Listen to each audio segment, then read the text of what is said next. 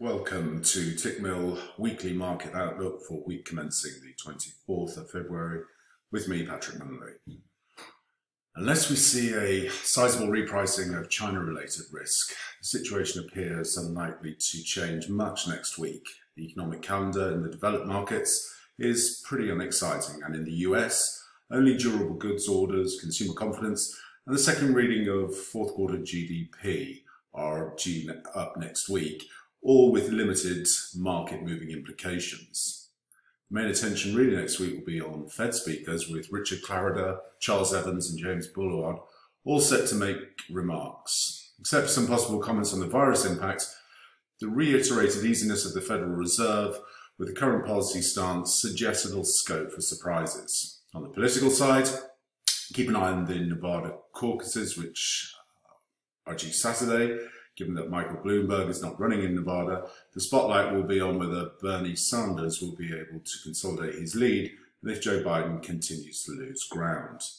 From a technical perspective, the dollar index stalled out at a retest of the prior cycle highs at the 99.60. We tested through that level this week, but failed to close above it. So there is the potential here now for a double top to occur.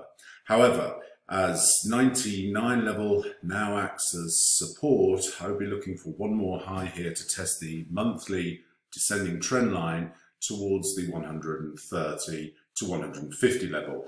From this area, we could see a much more meaningful top put in place. A close above there, or a two-day close above there, would suggest that we will see trend acceleration to the upside. But for now, looking for a correction early in the week to find support in the 98.50 to 99 level to set a base for another challenge above this 100 level. Really, only a move back through the 98 handle would suggest that this double top pattern is more meaningful, and we could likely see a sustained correction. While we're talking about the dollar, let's check in with gold. Gold has accelerated higher as the pattern that I've highlighted over the past few weeks is playing out. I'm now looking for a move up to test the 1670 level, perhaps some consolidation, but ultimately look for a test of the 1700 level before we could see a more meaningful high put in. Really this week, only a move back through 1600 would suggest that we're likely to see a deeper pullback to retest the base towards 1550. The economic side in the Eurozone hasn't really, the economic picture hasn't really improved. The ZEW sentiment indicator provided signals of mounting coronavirus-related concerns, and the PMIs released last week were only good on the surface as they signaled a degree of supply chain disruption. Looking at next week's calendar, the German IFO will be one of the key challenges for the euro. Consensus, according to the Bloomberg survey, is centered at 95.2. The business climate gauge reading should be down from January's 95.9. Markets are looking for an even weaker reading, suggesting a print below 95.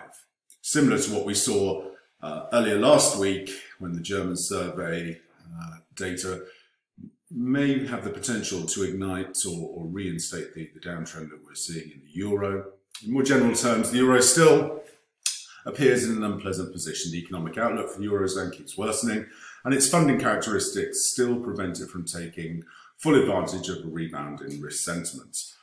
From a technical perspective, we did see a recovery on Friday, but whilst we hold symmetry swing resistance at the 108.70 to 109 level, I'd be looking for a further challenge down to the monthly ascending trend line, which comes in around 107.50. From this level, we could see a more meaningful base put in place. However, if we do take out the 109 from the current low, then I'd be looking for a move to test descending trendline resistance up towards the 110 handle. Next week's going to be a quiet week in terms of data for the UK, which leaves really the balance of risk somewhat tilted to the downside with respect to sterling, mostly because markets expect potential comments by both EU and UK officials about trade negotiations to be increasingly hawkish and hardly conciliatory. The budget, due to be released on the 11th of March, is unlikely to match the expectations of this exceptional aggressive fiscal stimulus that the market has been anticipating. From a technical perspective, sterling staged a recovery on Friday and is potentially putting in a descending wedge pattern here, which could see prices move up through the 131 handle to retest range highs up towards 133. Any failure early in the week below 128.40 will be a bearish development, suggesting a move down to test support to 127. The Japanese yen has really been the underperformer last week, and we're now trading just below that 112 handle versus the dollar.